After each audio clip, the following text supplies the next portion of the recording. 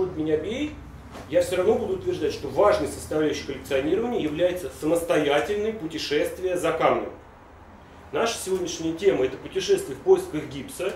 Идея этой поездки родилась спонтанно. У нас было в первом приближении варианте, мы хотели вообще поехать в Крым, посмотреть, может быть, там керчениты, анапоиты, что-то такое там подкопать. Но текущие события нам, понятно, на этом деле поставили крест, мы решили не рисковать. Вот. И интересно получилось, что сразу с нескольких сторон мы услышали, что люди едут на Водин, Водинское месторождение серы. Ну, как бы, есть вроде неделя, даже больше, дней там 8 у нас, да, было, даже 9. Майские праздники, просто провести их на одном месторождении, с учетом того, что мы едем на машине и мы достаточно мобильны, нам показалось скучновато.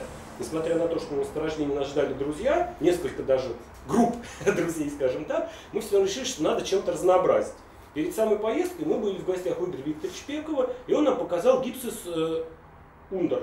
Правильно говорить ундор, не ундор, они очень обижаются. Это в моем рассказе тоже будет. Не знаю почему, но обижаются. Вот они, кстати, представлены здесь в ассортименте. Это в перерыве подарочки выбирайте. Я постарался отобрать небольшие, но хорошие целые кристаллики разных форм, габитусов. Посмотрите, это классная штука, всем хватит. Смотрю, у нас не так много, поэтому точно всем хватит. Вот. И мы думаем, так, надо туда, а что там гипсы? Так, гипсы, Самара, да-да, а еще что есть? А давайте посмотрим Оренбуржье, а что там в Оренбурге? Звоним Беленкову, который, это наш друг уральский. Он говорит, я еду в Самару. Мы говорим, слушай, Коль, а что там еще рядом в Оренбурге? Он говорит, надо ехать на Гай, там гипсовые розы. Мы такие, так, гипсовые розы, это хорошо. Мы сообщаем Пеку, что мы едем на гипсовые розы. Он говорит, а вы будете мимо Блявы проезжать, заедьте, посмотрите, это старый кавалер заброшенный, может быть интересная штука. Рассказываем Касаткину эту историю, что у нас такой тур, он такой, Блява, 100% с вас отчет и минералы оттуда. То есть у нас сформировался тур, потому что в процессе общения вот в нашем, да, комьюнити, назовем его так, в нашем таком кружке по интересам, у всех свои какие-то вот эти вот частички пазла, и у нас они собрались в некую идею провести путешествие. Вот. И начинаем, значит, путешествие за гипсом. Цели нашего путешествия были следующие. Это совершить тур по месторождениям гипса, потому что на всех месторождениях, на которых мы были, так или иначе представлен гипс. О, Дэн, привет. Собрать минералы, изучить месторождения. Это вот та увлекательная часть, которая позволяет нам лучше понимать наши коллекции, место минералов в коллекции. И часто вот важным является что? Когда мы присутствуем, посещаем выставки, мы, конечно, хотим что-то приобрести. Чтобы приобрести, надо понять, а справедлива ли цена. Чтобы понять, справедлива ли цена, нужно понять, а качество материала, который за эту цену предлагается, вообще адекватен этой цене. Насколько он уникален, насколько хорошая сохранность. Вот без посещения месторождений сложно принимать эти решения. Я вам говорю честно, для меня большим подспорьем в выборе всегда является собственная экспертиза. Я могу взять какой-нибудь идеальный кристалл со Стафьевки, с которой у меня килограмм 20 кристаллов, если не больше. Я готов даже с Петрокаменска взять какой-нибудь идеальный кристалл кварца, которого у меня вообще килограмм 100.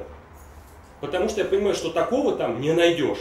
Ну, по крайней мере, пересмотрев перерыв какие-то кубы, там породы, да, и многократно посещать месторождение, такого качества я там сам не находил. И я его куплю. И он у меня встанет в коллекцию, в основную экспозицию. С другой стороны, я могу приехать на той же выставке, увидеть, как насыпаны битые, перебитые палкинские гранаты, которые еще за неадекватные деньги продаются, и понять, что у меня 20 килограмм этих гранатов лучшего качества просто у самого в коробке навалено. И оно того не стоит, даже смотреть дальше. Да? Вот это важная история именно с пониманием геологии, места и оценки для дальнейшего нашего. То есть прикладной навык – это понимание, стоит ли что-то за деньги покупать, когда есть насмотренность. Значит, что еще в цель задач тура входило? Это доказать другим, что так нужно путешествовать. То, о чем я сейчас говорю. Нет преград для патриотов, 40 километров для бешеной собаки не крюк. Поэтому, если есть идея, желание, этот огонь надо сжечь. То есть надо ехать, смотреть, делать. Вообще удача на стороне подготовленных, но нужно вот хотеть, не надо бояться. Да? Путешествие – это вообще та часть нашей жизни, которую вот ей нельзя пренебрегать. Всякая штука случается, но надо путешествовать. Это мое убеждение, вот 100%. Значит, что еще мы хотели? Доказать себе, что даже с детьми можно путешествовать. У нас есть опыт путешествий на Белоречку, о том, что я вам уже рассказывал в прошлый раз. У нас происходят частые поездки по каким-то здесь местам недалеко от Москвы. Понятно, что на юг мы тоже ездим с детьми. Дети – это часть нашей семьи, часть нашей команды. И задача их в это дело вовлечь. Вот даже в Питер мы ездили тоже по разным питерским месторождениям, тоже с детьми. Они уже в это, так сказать, погрузились, привыкшие, они понимают, что и как. Вот. Ну и опять же, разработать разные маршруты, разные сложности, да, тоже в эти задачи входило. Вот. И пятое, по списку, но, наверное, по смыслу, наверное, первое, это все-таки напитаться новыми впечатлениями, эмоциями, потому что сейчас это как никогда важно. Команда путешественников. Представлю вас. Значит, это Алексей. Он является спонсором путешествия, является водителем бессменным. Он является копателем, таскателем и отцом. Вот. Следующий важнейший участник нашей команды — это Мария. Она координатор путешествия, она фотограф, оператор дрона. Вы сегодня видите потрясающие фотографии месторождений с дрона. Мы их будем загружать на веб-минерал. Виктору Левицкому привет, надеюсь, это все сопрувит, не проклянет нас за тот объем, который мы ему сейчас на модерацию вывалим. Маша всегда знает, как лучше, потому что она мать. Женщина не любит знать, женщина любит так и знать. Да, так и знать. Вот. Михаил, это, значит, старший сын, активный, послушный, напарник отца, папа это минерал, сын. Это человек, который все время проверяет мои знания по минералогии. Такое количество диагностических заключений, которые я делаю час, проводя с ним, я не знаю, даже Анатолий не делает в год. Это просто вообще. Папа, это минерал, а это чисто минерал, а это минерал, а это берем, а это не берем. Это просто трэш. Дальше. Мила. Неуправляемая, чрезвычайно шумная, тестер психики команды. Вам не нужны проблемы, когда есть я и по совместительству дочь. Ребенку почти 3 года, со всеми сопутствующими, но мы ее любим, и она незаменимая часть нашей команды. Историй анекдотичных с ней случается больше, чем со всеми нами вместе взятыми. Вот. Тем не менее, она очень бодро и весело всегда участвует во всем, что мы делаем. И пятый участник нашего путешествия – это автомобиль. Он управляемый, он тихий, он комфортный. У него, похоже, реально бездонный багажник, потому что, когда мы уезжали с последней точки, он был нагружен так, что дуги задние, вот, они уже прятали колесо. Я не знал, как мы доедем, нагрузили мы его по полной программе. И он ни разу нигде не застрял. Вы будете видеть фотографии дальше месторождений, по которым мы ездили. Мы даже на нем, это, видите, это седан, это большой такой седан, да? Мы на нем пролезли в то место, куда не с первого раза заехал УАЗ-патриот. Ну, он немножко по другому маршруту там ехал, да? Ну, в общем, когда мы к нему подъехали, он сказал: а как вы пробрались? Я говорю: у нас портал, мы там заходим, здесь выходим. Вот. Значит, наш маршрут, это от крайних точек 1800 километров. Стартовали мы из Москвы. Как я уже говорил, мы заехали, первая точка наша была это Ульяновск, Ундерский заповедник. После этого мы поехали в Самару. Из Самары мы проскочили Оренбург и доехали до Орска, до Гая. От Орска до Гая там еще 30 или 40 километров. Ну, в общем, при таком расстоянии я уже не стал в такие детали вдаваться. Вот. И потом обратным ходом Оренбург, и уже мы уехали в Москву. За 10 дней мы проехали по спидометру более 4000 километров. Теперь о минерале гипс. Зачем мы, собственно, охотились? Значит, минерал гипс – это минерал из класса сульфатов по составу дигидрат сульфата кальция. Ну, Дмитрий Романов вам много про это рассказывал. Мне кажется, несколько лекций было посвящено гипсу. Это очень интересный минерал, он много где встречается. Это один из основных осадочных минералов. К сожалению, он имеет очень низкую твердость двушку, то есть он очень легко царапается даже ногтем. У него есть некая растворимость в воде, поэтому вот один из образцов, который мы привезли с Гая, передаем в музей Камневеды, это уже подрастворенная гипсовая роза. Вот, она имеет такой очень интересный шелковистый блеск, и самое классное, ее рассматривать в бинокуляр, видны следы растворения, очень похоже по структуре на, если представляете себе волынские берильчики, растворенные такие, вот структура просто класс. Это большое удовольствие. И моноклинная сингония. Моноклинная сингония нам говорит о чем? Что кристалл имеет достаточно много разных морфологических форм. И этим он интересен для коллекционера, можно найти совершенно разные комбинации. Минерал неплохо двойникуется, причем двойникуется по разным законам. Вот вы видите классический, это ласточкин хвост. Да, и опять же, достаточно известный, устоявшийся, что вот прям так называется ласточкин хвост. Мы такие тоже встречали. И еще он может двойниковаться вот таким вот способом, как бы крестом, срастаться, двойниковаться. А еще он может создавать, вот здесь тоже посмотрите, в коробочке есть такие небольшие образцы, когда он многолепестковую структуру формирует. Я не знаю, справедливо ли это называть тройникованием, там, четверикованием и так далее, но это прям такая вот снежинка. Срастание, да, наверное, будет корректно.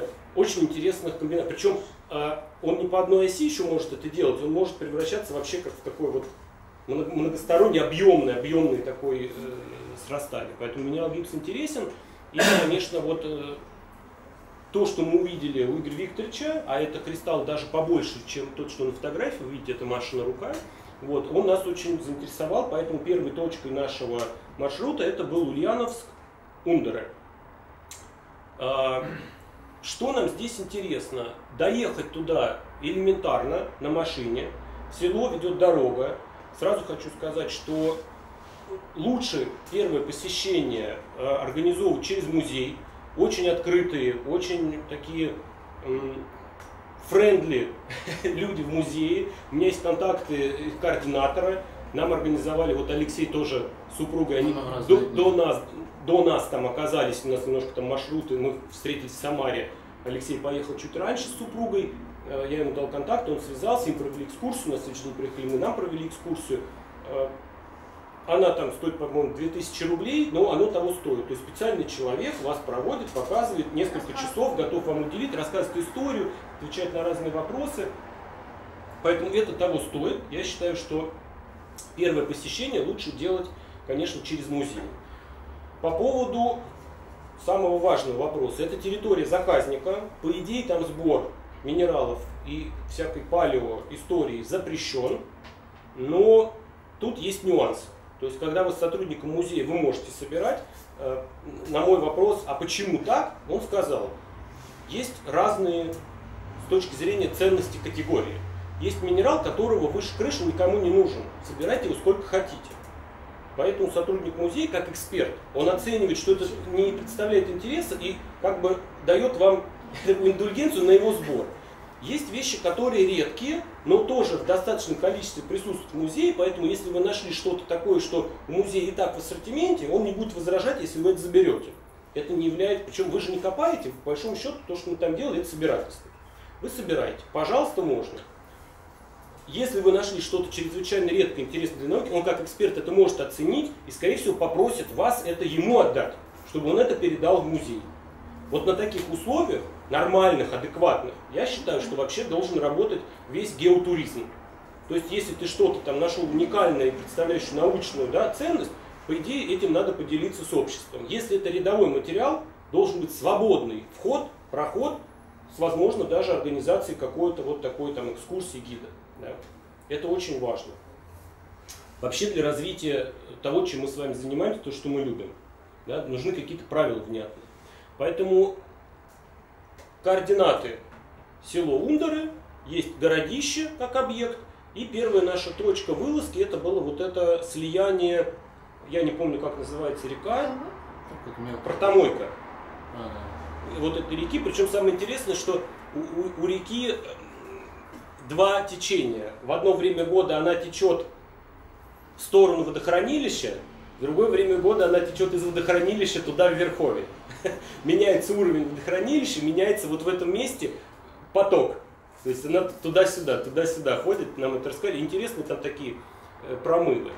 Вот. И с квадрокоптера это выглядит вот так, высота, непонятно, ну высота метров 200, наверное, да, где-то так. Вот. Погода в этот день нас не очень радовала, был чрезвычайно сильный ветер. Хорошо, что получилось вообще квадрокоптер запустить, Маша за это переживала, но получилось. Да, были волны, а волны, так как там на водохранилище до следующего берега, по-моему, 30, да, 40 километров, если по прямой, то есть берега не видно совершенно, видно куда-то хоть бесконечность. Это правый берег Волги получается, ну там уже водохранилище, так, правый берег как бы водохранилище. Вот, то волны там очень серьезные. По берегам стоят лодки, не знаю, брошенные, они выброшенные волнами, непонятно. В общем, в тот день там никого не было. Вы видите мощные осыпи. И вдоль береговой зоны постоянно размывается юрская глина, из которой выпрыгивают симберциты, да, выпрыгивают всякие перитизированные там аммониты, растры белемнитов, в общем, вся вот эта палеоистория, которую так любят палеонтологи, она там в ассортименте представлена прямо в зоне вот этого размыва.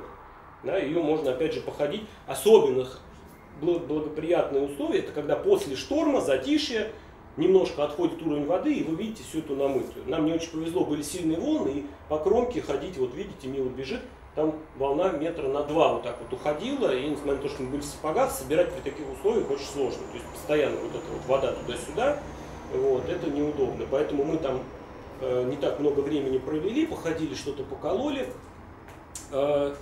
Даже, видите, у меня после каждой точки будут фотографии образцов, которые мы посчитали хорошими и хотим вам показать. После этой точки ничего такого принципиально хорошего мы не выделили. То есть есть... Вот это же аммонит как раз с Ульяновска уводила. Вот эти все с Ульяновска. Ну, Да. Тут скорее вот то, что представлено у Артема, лучше показать. Мы не были на это сконцентрированы раз. И хотели оставить больше сил на вторую точку, именно на долину кристаллов, как ее там называют, откуда Гипса вот здесь вот на подарке представлен. Сейчас мы до нее доберемся. Вот. Можно сказать, просто вот за этими аммонитами, я не знаю, разговаривались там, не разговаривались, он сказал, что если вы хотите, то это на закрытой территории, отдельно договариваемся. Да, есть такая команда, по-моему, они называются Paleo Hunters. Но это нет, это они независимо, с ними также договаривались. А можно просто даже своей тусовкой собраться и через музей. Я вам могу сказать так, если у вас благие намерения, чистые помыслы, и вы не боитесь коммуницировать, то с хорошими людьми, а там хорошие люди, вы всегда договоритесь. Просто нас не очень интересует палеонтология, поэтому мы на этом не концентрировались. Я там нашел 2 целых, но маленьких, я их еще не препарировал. За час неспешно прогуляться метров 300-500 по берегу в одну в другую сторону, можно полный вот портфель набрать всего, что хотите. И среди этого будет что-то, что можно даже на полочку выставить. Повторюсь, у нас не было такой цели. Мы посмотрели это место, потому что Сергей, наш экскурсовод, сказал, что мы просто обязаны это место посмотреть. Ну там симбициты, спектропериты. Rainbow Periods, которые называются часто, да, они такие интересные. Они попались? И палеонтология. Маленький кусочек. Нам сказали тоже, это не в том месте, это нужно ближе к Ульяновску, ниже там уже. Вообще там эта территория заказника, это километров 12 по берегу. Там они сказали, вот этот город до Ульяновска и южнее Ульяновска, там огромный. Поехали дальше. Вот где уже начинается интересно. Значит, вот если от городищ километра здесь, наверное, 2-3. Можно и пешком дойти, но мы прям проехали опять же на нашей чудо-машине. Хотя была такая сырая погода, и мы боялись застрять, но мы смогли. Мы подъехали практически к берегу. Прям по берегу? Или вы там дорогу? А где ты мне давал такую? По берегу дорогу. Не, я тебе не давал. Не давал? Это я по старинке палочкой, сейчас я вам покажу. Там, где поле. В общем, я не буду отнимать хлеб у нашего экскурсовода, который там был Сергей, и не буду много рассказывать про вот эту зону. Она очень интересна. Здесь был старый, как считается, там атаманский город. Там целое прям, в общем, езжайте, послушайте, он интересно рассказывает, очень это увлекает. Мы подъехали прямо вот сюда, потому что дальше лес, но по полю мы смогли по кромке леса, вот так вот кромка леса. То есть мы по ней сюда добрались, встали вот здесь. Вышли и спустились вниз. Постоянно размывается берег, постоянное обрушение. Видно, как некоторые деревья висят, некоторые валяются там, видно, что это свежее. Поэтому особую технику безопасности очень внимательно смотреть нужно под ноги, как спускаться. И, конечно, нас это озадачило, потому что мы были с детьми, непонятно, что делать, держать детей или собирать. Но, слава богу, все обошлось, мы все сделали аккуратно и хорошо.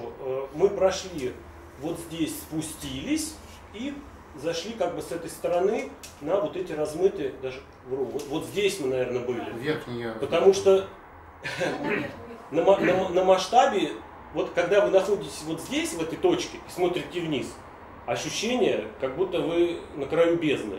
То есть настолько высокий берег, и так как изображение необъемное, все-таки плоское, вот оно не передает. Поверьте, вот съездить туда и просто вот здесь постоять, это прям отдельное вообще впечатление. Прям страшно. Потому что если представить, что вот отсюда там скатишься и вниз вот по этой всей штуке полетишь, это печаль. Значит, это юрские глины. Что там для глин характерное? Они черные, они лишенные жизни, потому что там железо и сера. Да? Вот. И в них еще всякие там конкреции встречаются. Там еще горючий сланец какой-то. Там, горючий сланец это отдельная история, там у них, да, там, ниже есть прямо у них карьер. Хотели его тоже там разрабатывать, потом решили, что того не стоит, зольность очень высокая.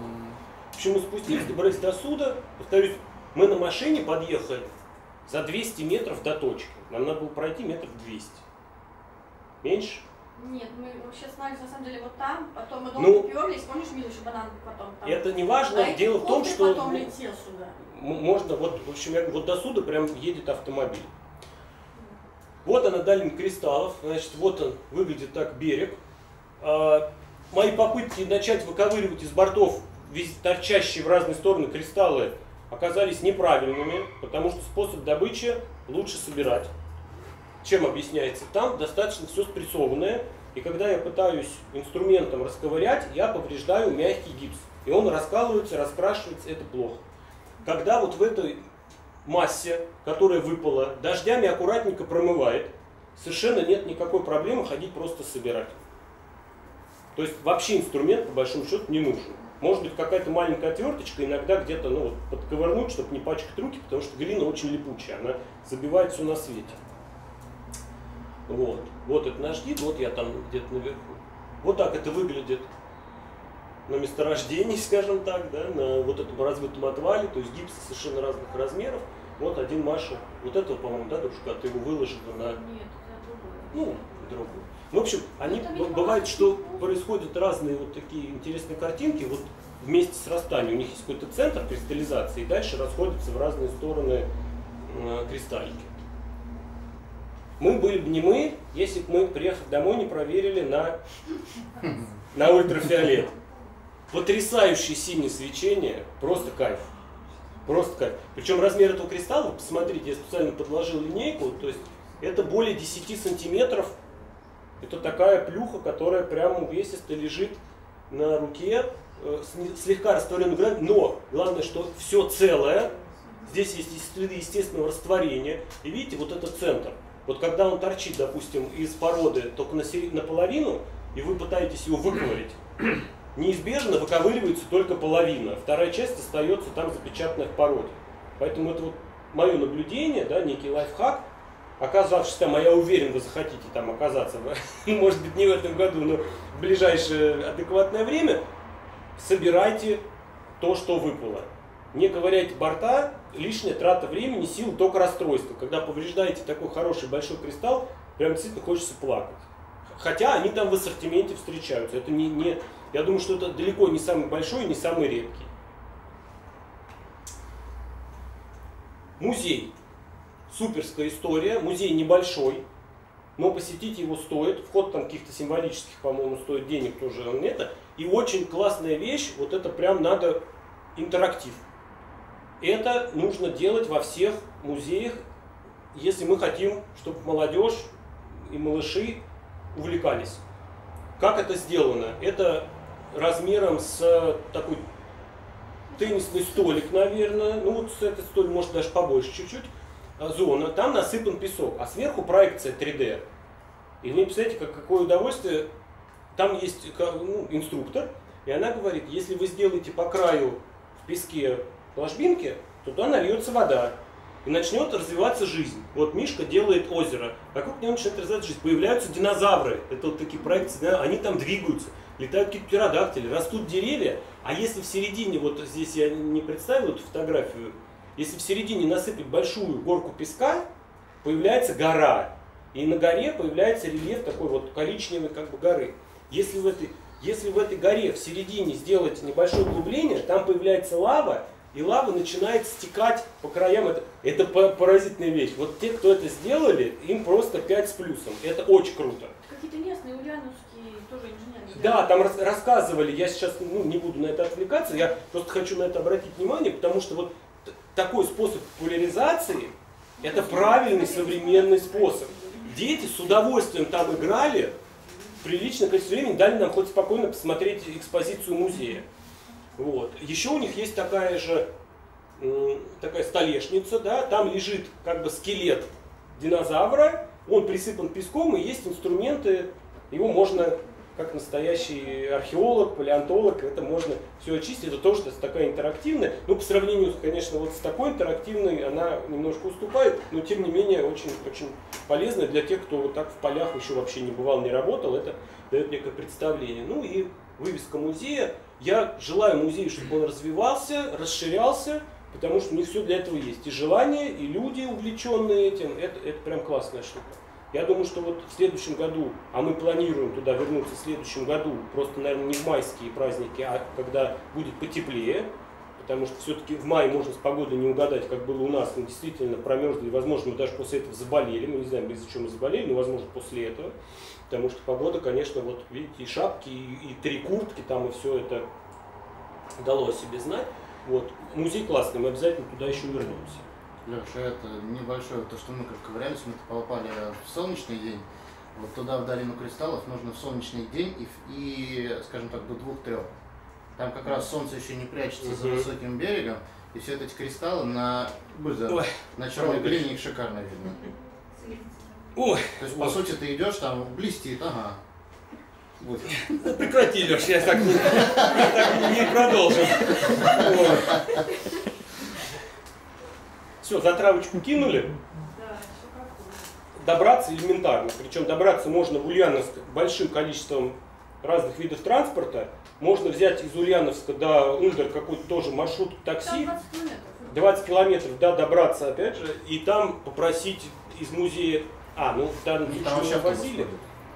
В общем, нет преград для энтузиастов. Там все это можно сделать, и это достаточно просто. Следующая точка нашего маршрута, это была Самара, Водинская. Что здесь хочется особо отметить? Когда говорят, что лучшие дни Водинского сочтены, не верьте, врут.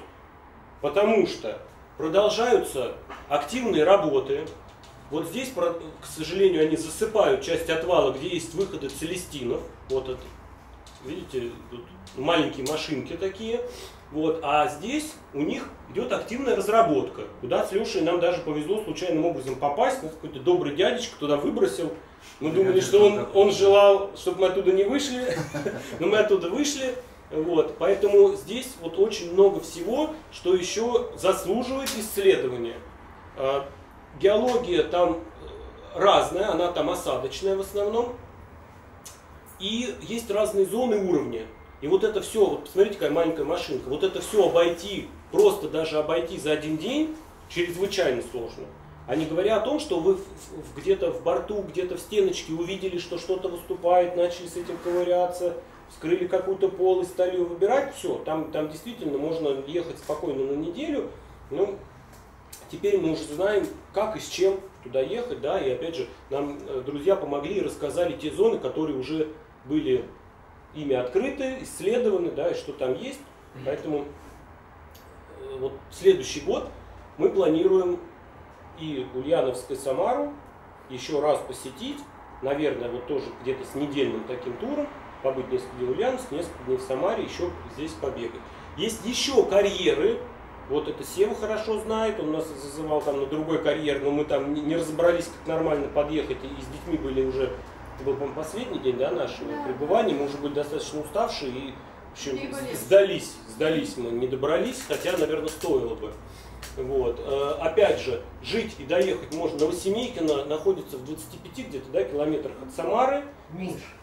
Даже меньше, даже меньше. Здесь есть вот прям станции, там электрички и так далее можно доехать. И вот здесь вот расстояние, там 3-4 километра можно пройти пешком. В Новосемейкино есть где остаться на ночлег.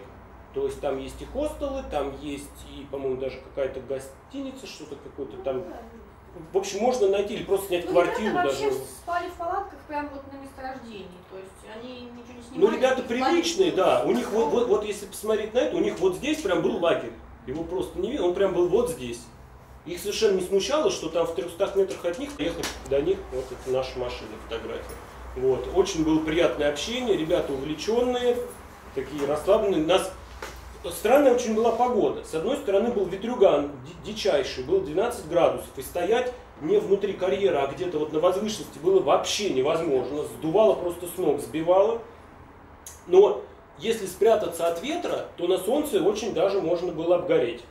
Потому что Тимофей, у него кожа светлая, он был первый день красный как помидор. Его вот так опалило, вот, ну, есть люди, знаете, у кого реагируют быстро на это, он прям краснющий был к вечеру. Я говорю: Тимофей, тебе надо крем какой-то. Он: да я вообще не замечаю, как это происходит. Да, оно так и происходит. Вот, поэтому это несколько лагерей наших друзей. Везде мелкая сера, просто везде. Вот она, третий раз глупо повторять, но я еще раз скажу: везде.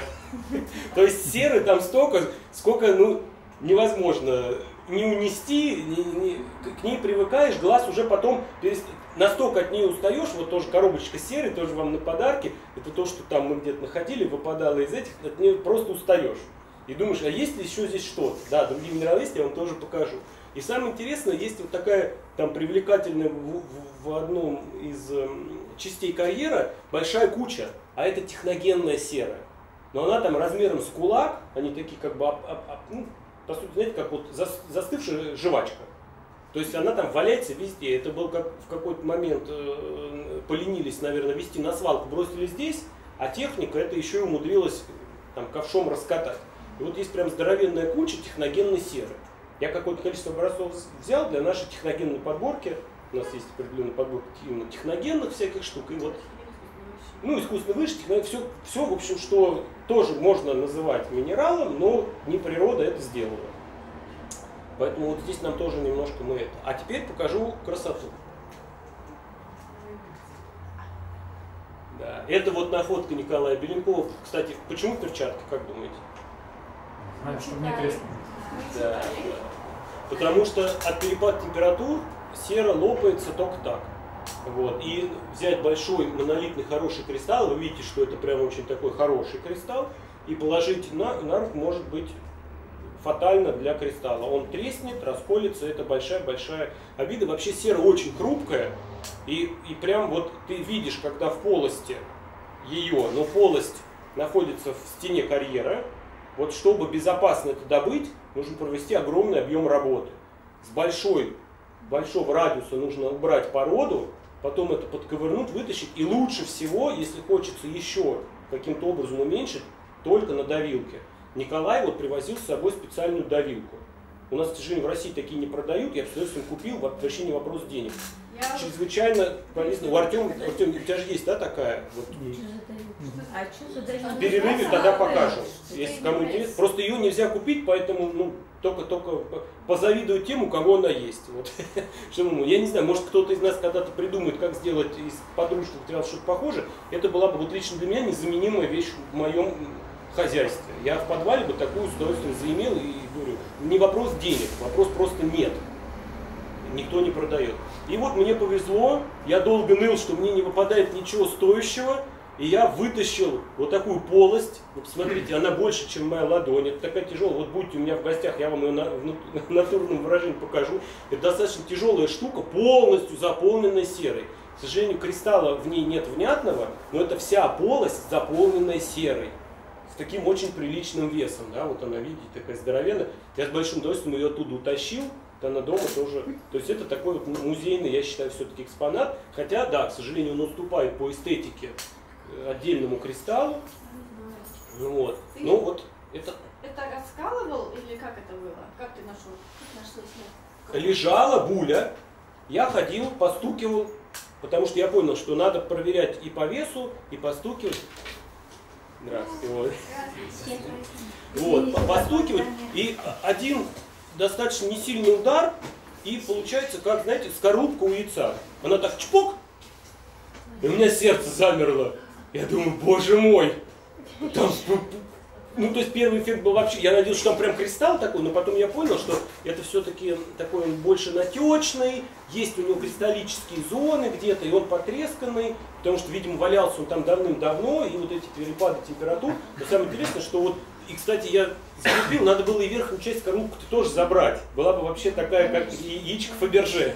Открывается, а там серная конкреция.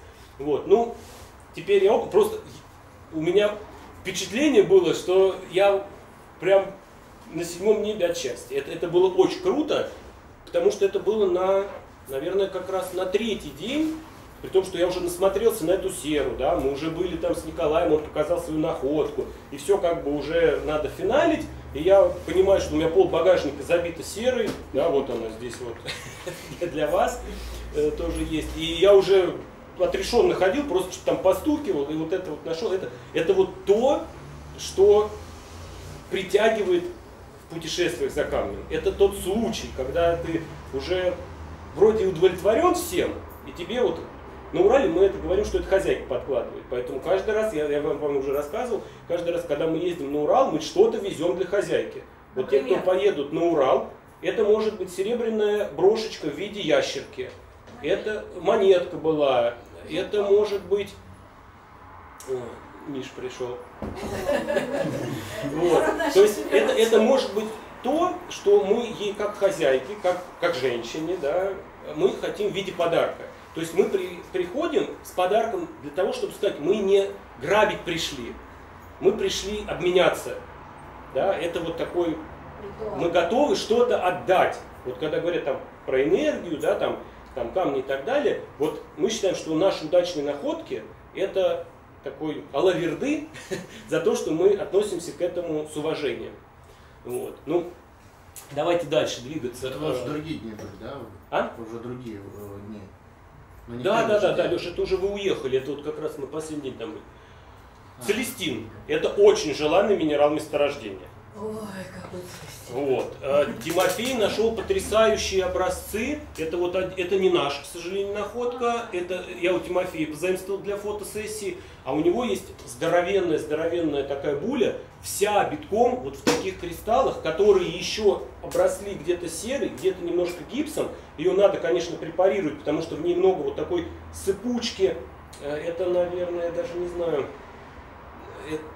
То есть она хрупкая, но это была полость, которая сначала, видимо, простала целестином, потом на ней вот уже кристаллы серые образовывались, и потом она еще чем-то заполнялась.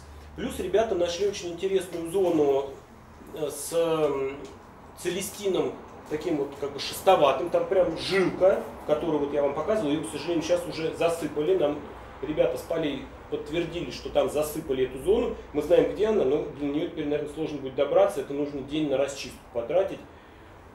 И материал такого ребята набрали много, поэтому я думаю, что при желании его можно будет найти, купить, обменять и так далее. Сколько-то есть у нас образцов. Если прям кто-то фанат целестинов, дайте знать, я вам отдельно подарю из нашей подборки. Вот. Просто здесь надо... Тимофей Топашко, он известный любитель целестина. Вам. Посчитали, да? Все, принято. Вот. И вот мы встречали такие, это вот наши находки, это встречается в ассортименте. Размер этого образца где-то сантиметров, наверное, 5. То есть он у меня влез в бокс. И там тоже, к сожалению, очень хрупкие. То есть если вы это колите, скорее всего, вы получите полость, в которой осыпанные кристаллы. Колоть молотком, возвращаясь к вопросу о давилке.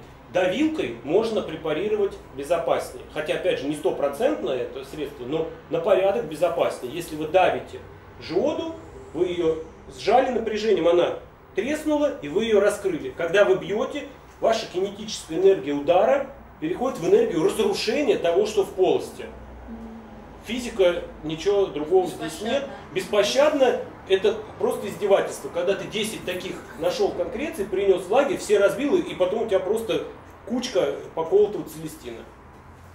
Ну, а не разбил, а как ты узнаешь? Да? Поэтому можно везти это домой, распиливать, это нужно оборудование, трали-вали, лаборатория и что-то еще такое, какой-то цех. Вот. В общем, с целестином нам тоже повезло, мы посмотрели и на прекрасно образованные кристаллы, причем они голубые. Вот этот цвет, это не монтаж. они прям голубые, они не бесцветные. Вот это прям синее такое, сине-голубое. Вот это тоже такое синенькое-синенькое. Ну, вы знаете, да, что цвет уходит. А Тимофей говорит, самое интересное, что есть в одном кристалле зональности белеет та, которая голубенькая, а синяя остается синей. Вот у меня есть несколько таких кристаллов, они, ну, странно. То есть, может быть, и та синяя тоже уйдет просто со временем. Но вообще, да, для Самары, для Водинки, это вот и Борис Зинович нам рассказывал, да. Да. Борис Зинович рассказывал, что... Прозрачный становится или от чего? От солнца точно, но может быть есть еще какие-то факторы, а солнце может быть просто катализатором этой истории. Если в синюк положить? Не до конца изученный вопрос, скажем так, не будем теоретизировать. Мы ответ правильно знаем. Мы знаем, что если это выставить на солнце, цвет уйдет 100%. Но сколько он будет держаться, если в других условиях, мы не знаем, как бы не замеряли. Поэтому стараемся лишний раз на это не вводить. Что интересно, вот гипс один из минералов месторождения написал, потому что он там не самый интересный минерал, но так как тур гипсовый, он там присутствует, поэтому он обязан был в этой презентации быть. Вот эти образцы, которые справа, это мы с Лешей нашли в карьере, куда нас добрый дядечка-охранник отвез и бросил. Вокруг работающая техника, все калашматит, навалено это сера. У нас глаза разбегаются, мы не знаем, что хватать. В итоге там и гипс взяли, и серы разного, и потом даже нашли как способ оттуда выбраться. Ну вообще большая буря, вот больше, чем вот та розочка, я ее почистил, нормально. Да. Леша нашел как раз вот эту зону, и мы что-то там поколевали. Это вот полость, да, вот это битум, черненькие лепестки, и здесь хорошо сформированные кристаллы. Но очень интересные мне показались такие полости, в которых помимо серы есть гипс, бывает, что там есть целестин, но не везде, и они заполнены битумом. Вообще считается, что самая крутая сера, с самым такой вот прям алмазным таким блеском, это сера, которую взяли из полости, которая была заполнена битумом. И очень классно мы вот видели вживую, как раз вот Дмитрий Давыдов и Николай Беленков, они нашли там одну зону, они разбивают большую плиту, она раскалывается, и из этой прям начинает вытекать битум. Он прям вытек... И вот этот запах асфальта, вот знаете, да, как асфальт, вот этот прям запах асфальта, и он настолько вот ощутим, и этот битум, он вот так вот сочится, он черный-черный, такой на солнце еще играет, сочится, и видно, что там внутри что-то есть. И вот если это правильно отмыть, скорее всего там будет сера, она такая, ну не лимонная она такая больше даже оранжевая, насыщенная, и она скорее всего будет иметь очень хорошие грани, очень хорошую сохранность и потрясающий алмазный блеск. Вот посмотрите, там вот Дмитрия Давыдова, он фотографии выкладывал, у них очень хорошие кристаллы оттуда. Ну, еще не отмыты, я надеюсь, он отмоет, тоже выложит, увидите. Им повезло, нашли хорошие, но это труд.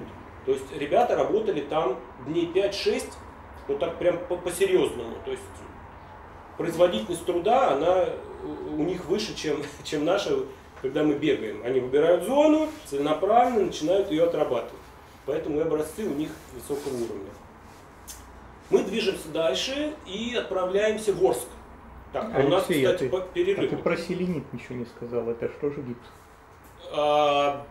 Да, как-то мы проскочили.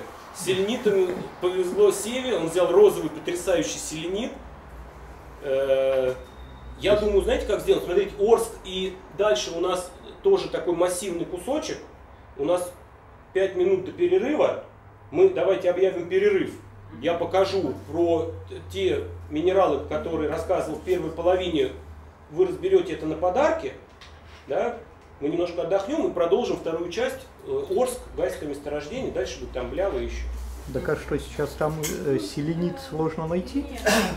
В том месте, где мы ходили, бродили, нам ничего не попалось.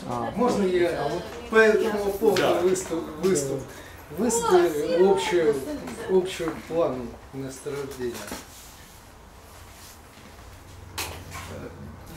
Да, вот можно мне палочку? Можно мне палочку? Вот ребята не сказали, что они вот доехали вот сюда, вот здесь, если вот эта объездная дорога. Здесь находится последний карьер, вот здесь вот. Он сейчас превращен в помойку и активно засыпается. То есть он вот постоянно туда едет мусор из Самары, из Новосемейкина, отовсюду он сюда выезжает, этот мусор. КамАЗы, всякая ерунда, воняет неимоверно. Летают чайки жадные, мусор летает в пакете. Но если... Там вот такие это... стаи, вы не представляете, они...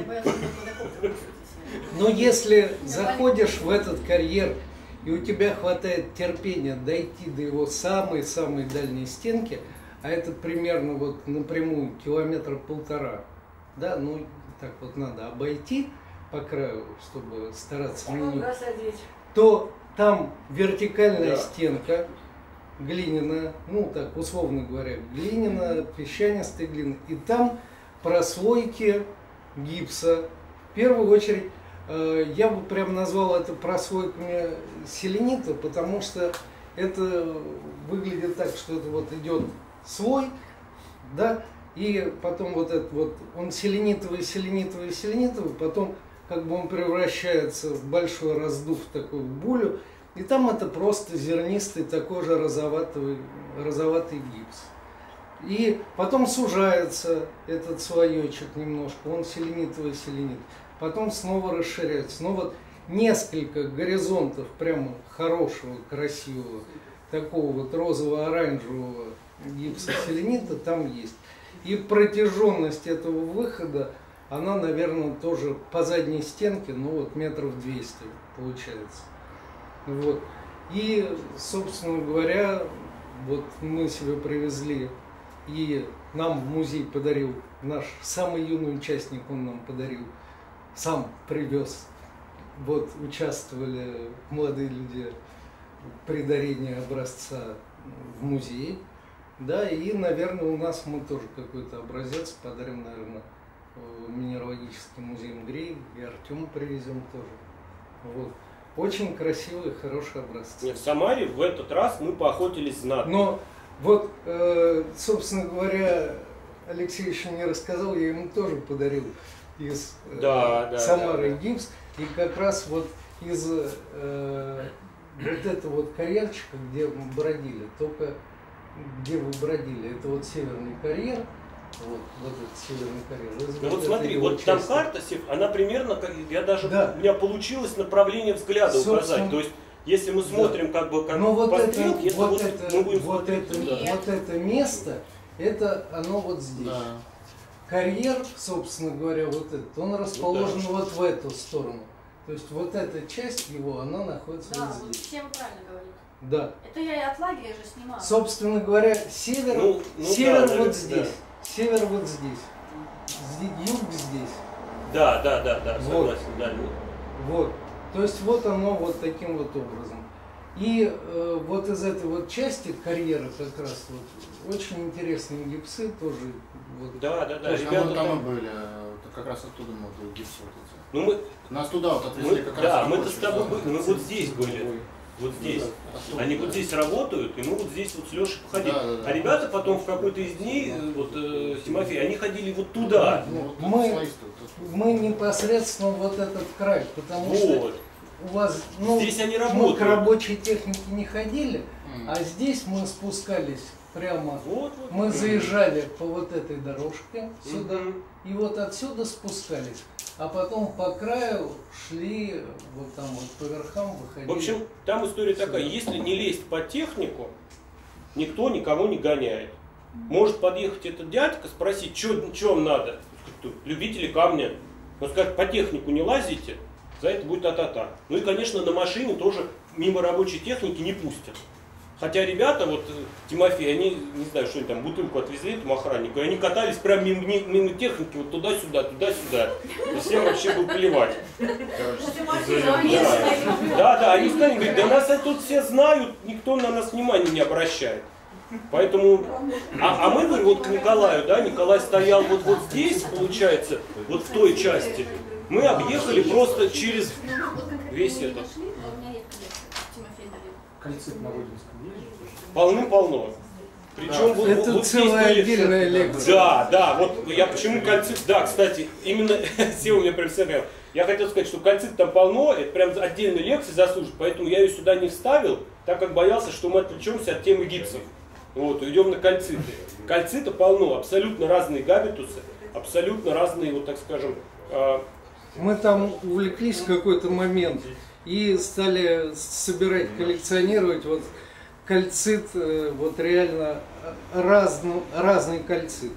И там от скалиноидрических каких-то вещей, прозрачно-беленьких, до сплюснутые ромбоидры, похожи вот на белореченские есть. Есть даже какие-то штучки чуть ли не папершпата. Есть вещи, которые, вот знаете, такие округлые кристаллы бывают. Как футбольные мячики такие. Как футбольные мячики, такие встречаются на казахстанских вот этих скарновых месторождениях. Вот часто встречаются округлые такие кристаллики кальцита. И такие есть, и сякие есть. Есть столбчатые даже кристаллики, которые увенчаны такой достаточно плоским ромбоидром. Грибочки получаются. Вот. Полурастворенные, такие, сякие, серые, белые, прозрачные, медово-желтые там. Есть даже натечные какие-то из ферролита. Вот. Вот. То есть это целая отдельная история. Не спрашивайте Лешу про кальцит, иначе это просто навсегда. Да, поэтому я специально даже вот не стал здесь светить. Хотел сказать, что это очень интересный минерал на месторождении, встречающийся в совершенно разных комбинациях, ассоциациях. И это действительно прям отдельная тема. Вот. Так же, как по сути и сера, который я, так как это все-таки серное месторождение, обязан был упомянуть, но малую толику показал того интересного, что мы увидели своими глазами по сере. Потому что все-таки месторождение серное, это надо отдельную лекцию. Вот в следующем году, если у нас получится, мы уже будем более сконцентрированы. Во-первых, мы понимаем, какие зоны и точки более предметно нужно обследовать. Да, у нас будет некий план. И... Да, нет, вот сейчас как бы такой перерыв. Поэтому следующим пунктом нашего путешествия это был Орск, гайское месторождение. Чем интересен, знаменит и важен именно этот объект? Это, по-моему, до сих пор, да, если супруга подскажет, крупнейшее медное месторождение. Или его кто-то уже обогнал? Одно из крупнейших, скажем так, это точно одно из крупнейших медных месторождений. Россия. До сих пор, да? Ну как-то вообще, не знаю. Оно сейчас разрабатывается подземным способом. Вот там вот желтое здание, это шахта капитальная, по-моему, она, или как она? Да. Про это ты сказал, про месторождение, это шутка юмора, так как говорят, на Урале 3 дыры, Гай, Сибай, Учелы. Это крупные медные месторождения, здоровенные карьеры, просто здоровенные. Вот размер вот этого, ну вот сейчас я вам покажу, вот машинка. Она просто какая-то точка какая-то пылинка, да? И это не самый большой карьер. Вот с этой стороны карьер еще больше. Вот машина у нас стоит вот здесь, и на фотографии вы видите вот эту зону. Посмотрите, какая зона второго карьера. Сейчас действующий завод, там идет переработка, и в эти карьеры так называемые хвосты сливают. То есть Леш, а что там добывают? Медь.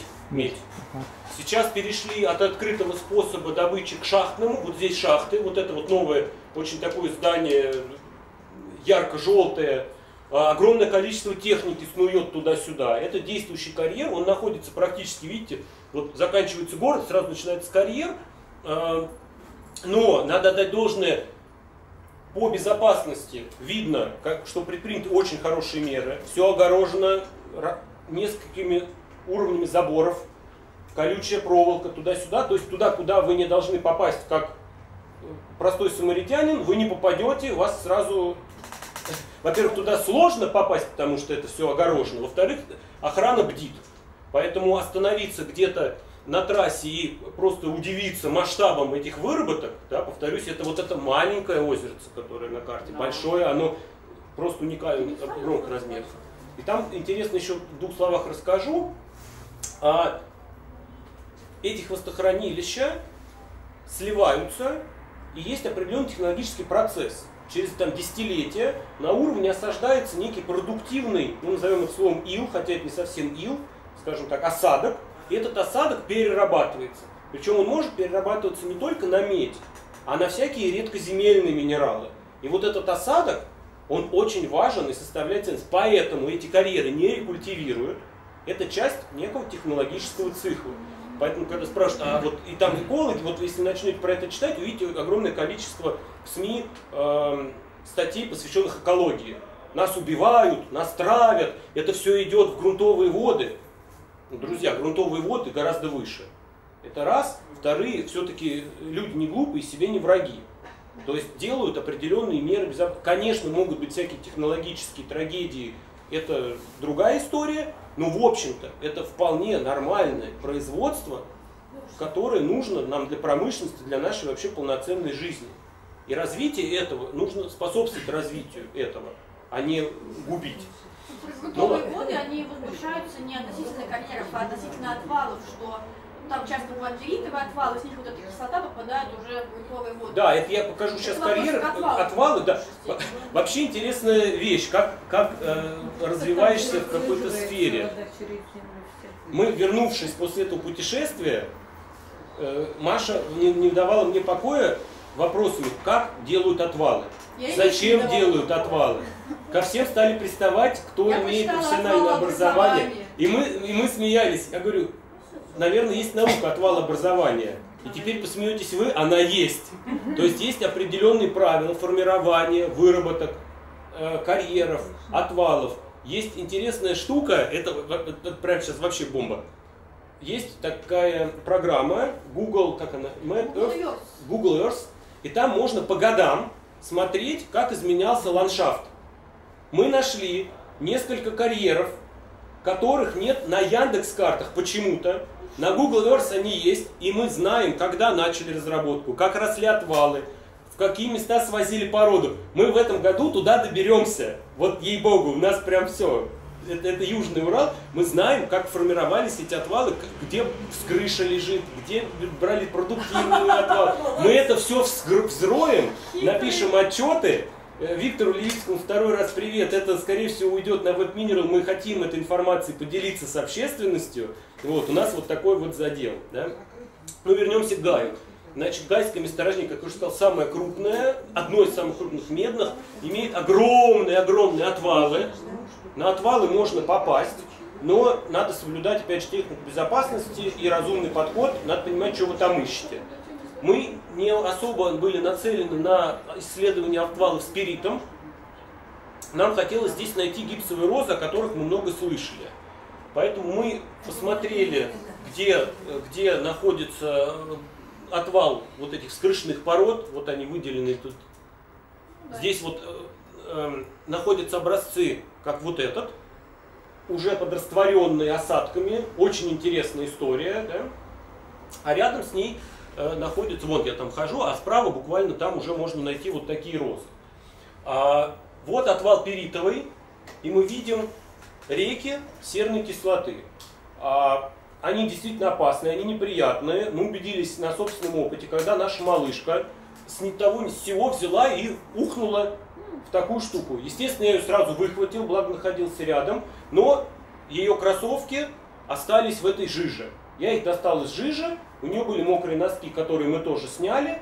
В общем, из кроссовок и с носок сошла вся краска. Были прекрасные розовые носки, стали какие-то непонятные. В общем, весь краситель, буквально за несколько секунд нахождения вот в этом вот, да, он сошел. Ноги не пострадали, мы все протерли салфеточками, переодели и так далее. Но реально такие лужи надо обходить стороной.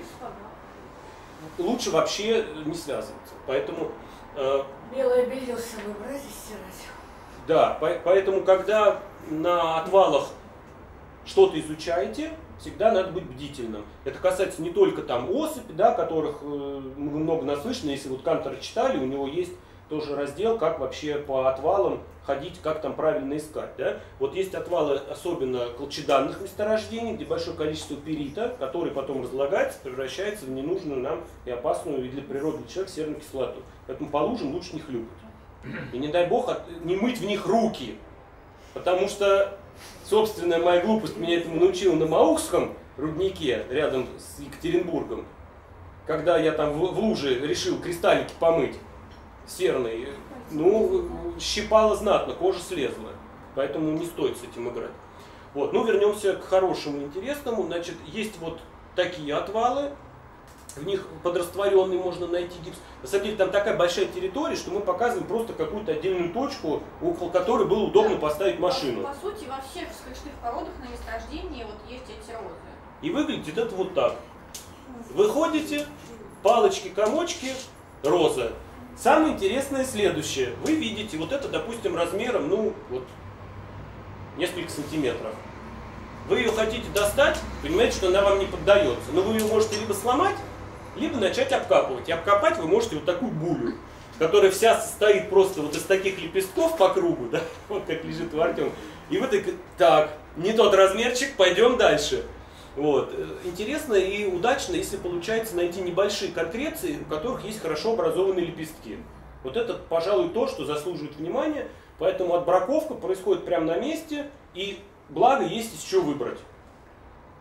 А это вы были в районе Малого озерца? Нет, за большой заехали. Большой. На самом деле, ну, там когда мы это выложили, нам, не знаю, Фосил Хантер нам написал, что, ребята, а что это вы там? То есть народ в интернете, который в комьюнити с нами взаимодействует, нам уже и советов накидал. А что вот не там, надо было туда, я там 3 года назад был, я тебе сейчас прям координаты брошу. Мы это все тоже как бы аккумулируем. И в очередной раз хочу отметить, что наша сетевая активность позволяет нам расширять наш собственный кругозор, увеличивать количество людей, с которыми мы взаимодействуем. У нас целый список контактов по Самаре, куда нас зовут люди в гости. Они нам пишут вот после Машиного отчета и говорят: о, ребята, будете в Самаре, что ко мне не заехали? Так, все, я вам там сейчас целестиновый самый крутой участок покажу. Запишите мой телефон в следующий раз, чтобы обязательно мне позвонили. Вот это круто. И это правильный путь. Вот это подрастворенный. Это понятно, что все фотографии делала Маша. И вот то, что попало к нам в коллекцию, в основную экспозицию, она очень фактурная, интересная, но, опять же, в плоскости получается показать только один какой-то угол. Возможно, я разберусь и научусь делать видео к следующим презентациям. У нас будут, возможно, ролики, я думаю, что это будет неплохая идея. Вот. И вот большая растворенная, ее размер в поперечнике 15 сантиметров. То есть это прям вот... Ну сколько? Ну вот такая. Это уже 20 лет. Ну, примерно. Ну, в общем, она еле-еле поместилась в коробку, у которой размеры 20. То есть я еще смотрел, как ее туда засунуть. Вот. Опять же, и блеск, и цвет, когда держите это в руках, он впечатляет. На фотографии только некий такой суррогат получается. Образ, да, образ. Вот. Поэтому мы очень довольны этим месторождением. Легко собирать, большой, так скажем, выбор, и однозначно туда стоит вернуться. Так как есть разные зоны, поизучать, походить. Вот. И, повторюсь, доехать на машине можно практически до конкретного места сбора. Там асфальтные нормальные дороги. Местами они, конечно, плохого качества, но они проходимы на любом автотранспорте. И мы приходим медленно к Медногорску. Это Блявинское месторождение. Корифеи минералогии возбудились, узнав, что мы будем рядом, и советовали нам обязательно там побывать. Мы совет послушали и не пожалели. История состоит из 2 частей. Первая часть, когда мы ехали из Самары в Орск, мы решили заехать вечером и одним глазком глянуть, стоит ли там вообще время на это тратить. И первый день уже темнело, мы были уставшие от дороги, и, честно говоря, ничего не поняли. То есть мы с Мишкой оббежали по периметру карьер, нашли какие-то отдельные небольшие гипсы, какую-то непонятную штуку. В общем, решили, что это совершенно неинтересная вещь. Маша в этот момент с Милой были около машины, и Маша пускала дроны. Когда мы вернулись, уже стемнело, надо было уезжать в Орск ночевать, и Маша обратила мое внимание, что есть вообще-то отвалы. Достаточно большие, массивные, скорее всего, содержат какую-нибудь вторичку и так далее и тому подобное. И мы решили, что мы вернемся. по хорошей погоде на следующий день, по светлому времени суток и уделим время именно отвалам, поняв, что на самом карьере, вот в этих зонах мало что можно найти, потому что берега постоянно оплывают, то есть вот здесь нет возможности посмотреть коренную часть карьера, она уже засыпана, осыпана, что-то под водой, да, поэтому не получалось.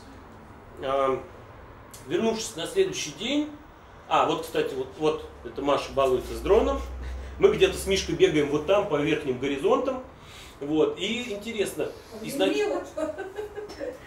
Мила в машине с планшетом сидела, она поняла под конец поездки, я сделала свой выбор, вот, ее выбор был это в планшет позалипать. Там добычи никакой нету. С 80 какого-то года основная разработка прекращена, сейчас там копают, знаете кто? Экологи. Они там все подряд подкапывают, пишут гневные отчеты, там есть какая-то зона мышьяковых отвалов, где они прям беда-беда. В общем, мы не знали, что если бы мы успели почитать информацию до, мы, конечно, мы бы эту зону обязательно нашли, мы примерно поняли, где она. Опять же, по гневным этим статьям мы вычислили координаты этой зоны, мы в нее обязательно залезем. Нам очень интересны мышьяковые соединения. Вот. Есть в бортах карьера вот такие старые, штольни, наверное, это правильно назвать. Не знаю, где здесь они на карте. В общем, туда с дрона вот Маша смогла, да, это запечатлеть. Вот один вход, второй. Интересно, конечно, было бы туда подобраться, но очень небезопасно. Поэтому, конечно, с ребенком я не полез. Вот, и не уверен, что даже в этот раз, когда мы туда попадем, я тоже туда на мою руку наведи, вот еще выше, видишь, там красное пятнышко, вот оно. Вот оно, вот. Туда даже никак не подойдет. Да. То есть там теоретически можно сверху вверх сползти, непонятно, как по этой сыпучке обратно забираться. Это снаряжение надо, веревку, да. чтобы... Просто интересно, понимаете, что всегда цепляет? Цвет. По отвалам, у каждых отвалов, зон, горизонтов свои цвета. И когда ты знаком с определенным типом месторождения, тебе достаточно, вот как Маша сделала, да, вот такую штуку, ты смотришь и говоришь, так, здесь перит отваливали, здесь отваливали с крышу, так, а здесь что-то не характерное, какая-то другая, да, оттенок, тон, цвет, надо туда обязательно зайти в первую очередь. Потому что вот эти понятные истории, здесь что-то непонятное, да, там, где-то какая-то, там, не знаю, там, красным навалили, так, красный, что это такое? Наверное, из этой зоны. Так, там была шахта, что-нибудь там добывали, оп, надо сходить. Вот, поэтому разведка с дроном привнесла для нас такую вот полезную часть, она действительно информативная. Особенно с точки зрения отвалов. Когда вы на Среднем Урале ищете шурф в лесу, вам дрон не нужен, вы ничего не увидите. Там именно топать. А вот по большим карьерам, старым карьерам, с большими отвальными зонами, дрон это, конечно, прям помощник номер один. Экономит огромное количество времени и сил ножками обтопать все это безобразие. Потому что качество фотографий даже со спутника, даже в самом лучшем разрешении, значительно уступает фотографии с дрона. Вот. Довольная Маша, что все-таки полетала. И вот какие интересные бывают на отвалах зоны, да? Нам вот тоже сначала не было понятно, зачем среди отвалов взяли ковшом, вот так высыпали, потом через 10 метров еще высыпали. Это экологические замеры. Меряют содержание всякой разной гадости. Да, поэтому это нам уже Игорь Викторович рассказал, когда мы говорим, какой смысл? Ну, то есть явно ничего не искали, не копали. Вскрыли, да, это экологический замер. И вот, как я говорю, видите, вот это одна зона, здесь вот периты, вот здесь очень сильно воняет серой, на дне может спокойно быть лужа с кислотой, да, поэтому надо быть внимательным. Она может быть такая топкая, можно в этом увязнуть, вот, поэтому безопасность. И вот зона, которая нас особо заинтересовала, Маша пошла гулять по отвалам, я остался дежурить с детьми, и слышу, кричит, муж, срочно сюда. Я думаю, ну что там такое срочное, прямо на отвале с перитом. А я-то не видел эту зону, для меня там все вот такое было. Вот. И это гипс, который я, кстати, из карьеры, по-моему, вытащил. Нет, это я на перитом отвале. Маша, в общем, с карьеры я тоже похожий вытащил парочку, они примерно одинаковые. Все одинаковые. Они все одинаковые, да. То есть гипс здесь такого прям уж внимания не заслуживает, кроме одного образца, который я вам чуть дальше покажу. И вот в этой зоне мы увидели, что что-то на минерале блестит. На камне, да. На камне, да. На камне какие-то, причем явно кристаллическая структура. Мы подумали, что же это может быть такое, и наш опыт нам не позволил идентифицировать это однозначно. Плюс мы не брали с собой никакие неувеличительные стекла. Ну, вернее, как бы брали, но неправильно еще где-то они там лежали, мы их с собой не взяли именно на точку.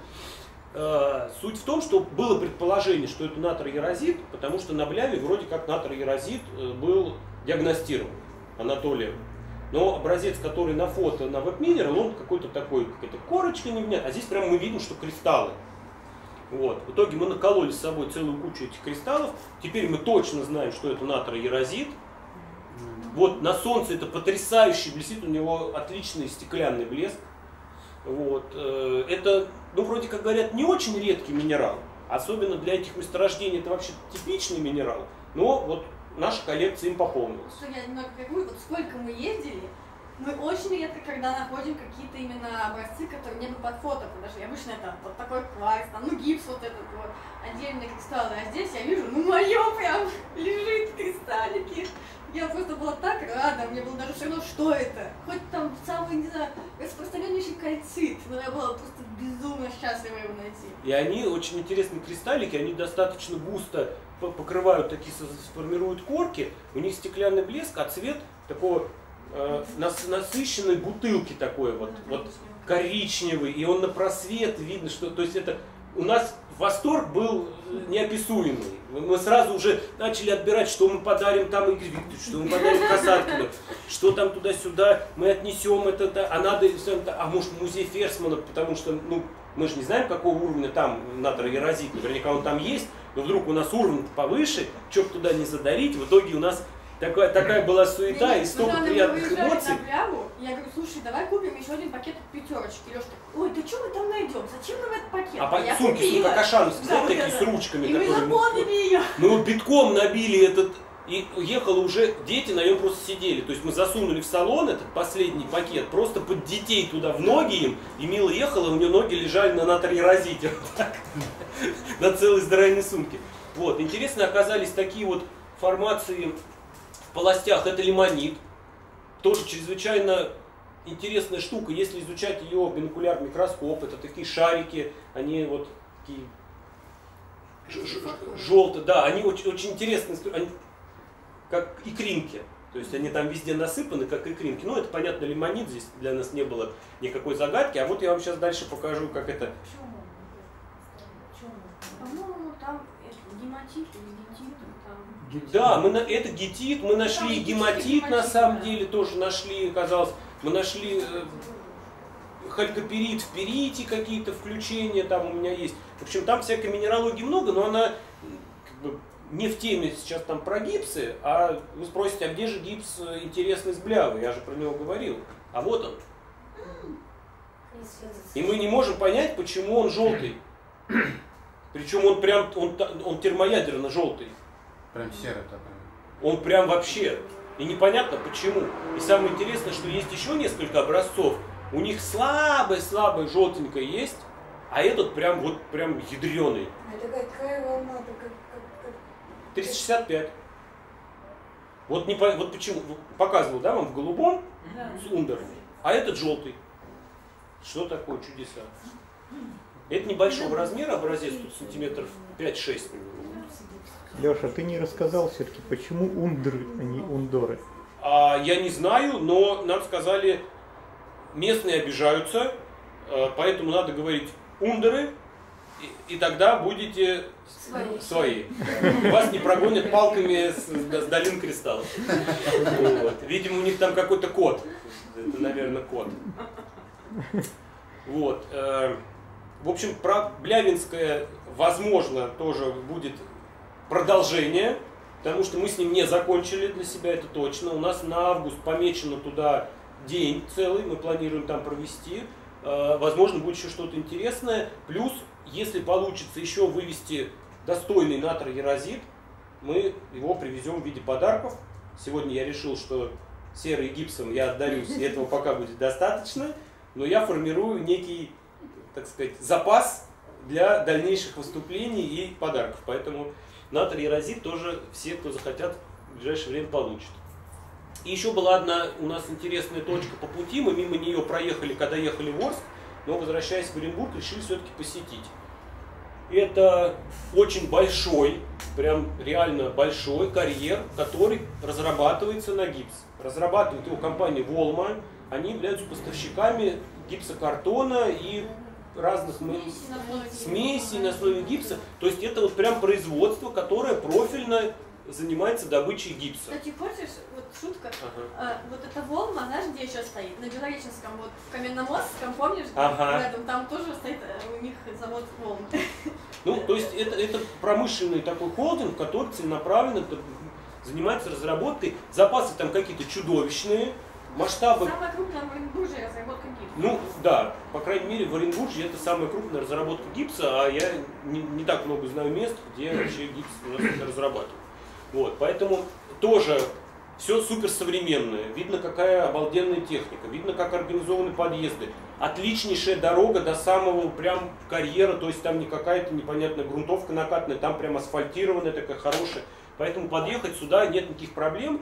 Единственное, что, конечно, на карьер не пустят. По отвалам можно, наверное, походить, если не светить машину очень близко к зоне, потому что я так понимаю, что у них тоже там либо дронами, либо чем-то охраняется. И Николай нас предупреждал, что если полезете туда, ну, могут прийти и попросить покинуть помещение.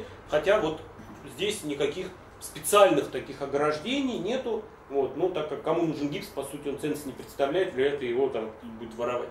И есть зоны, куда сбрасывали ненужное.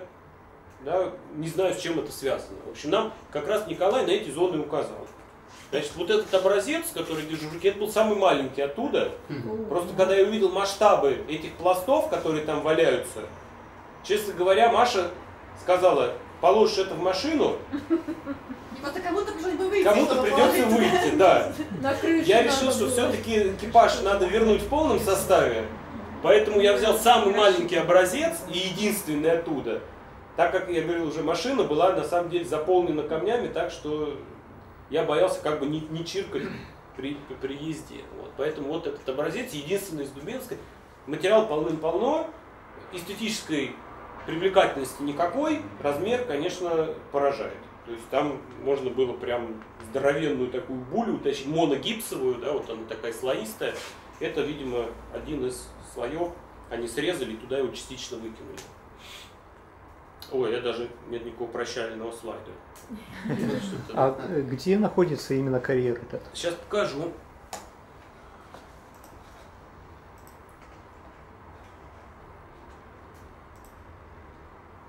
Так.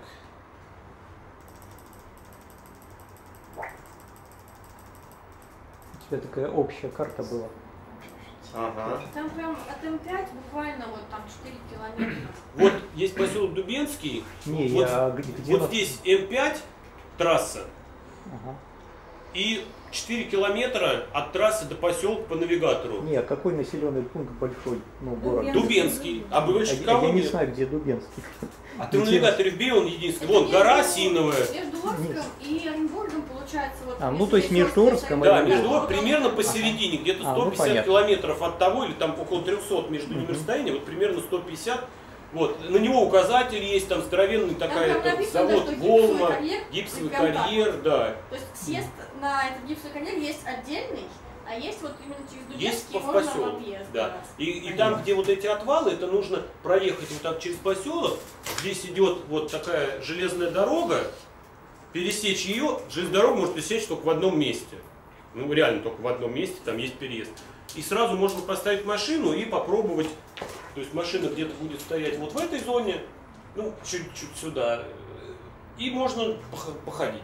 Ну, нас предупредили, чтобы мы на машине все-таки туда особо не проезжали. Хотя нету ни шлагбаумов, ни каких-то заградительных там знаков. Вот есть, мне кажется, такие шлагбаумы. Ну, чем-то все равно просматривают в Ну, любом случае. в любом случае, поэтому... Ну, у них рабочее время до 17 часов, по-моему. Так что после 17, наверное, можно... В общем, смысл в том, что если мимо получается проехать, да, путешествую, наверное, стоит сунуться. Специально туда ехать нет никакого смысла. Ну, по моему мнению, нет никакого смысла ехать туда Если только бульву волочь. Ну, она, повторюсь, она даже не эстетична. То есть показать, что у меня вот такой вот гипс, но что с ним делать? Плюс он даже, видите, он не кристаллический, он такой слоистый. Вот. Сколько у нас время? Смотрите, без 2 минут редкий случай, когда я уложился в таймер. Поэтому, подводя итоги, хочу сказать следующее.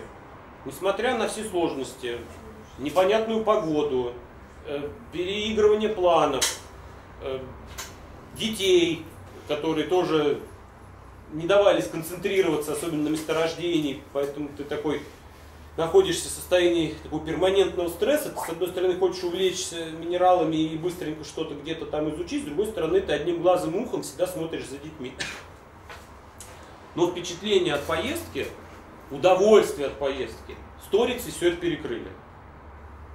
Поэтому путешествуйте, прокладывайте новые маршруты по старым местам, поднимайте старые маршруты по новым местам, делайте все, что может помочь вам развиваться в коллекционировании, в собирательстве, в изучении, и обязательно общайтесь.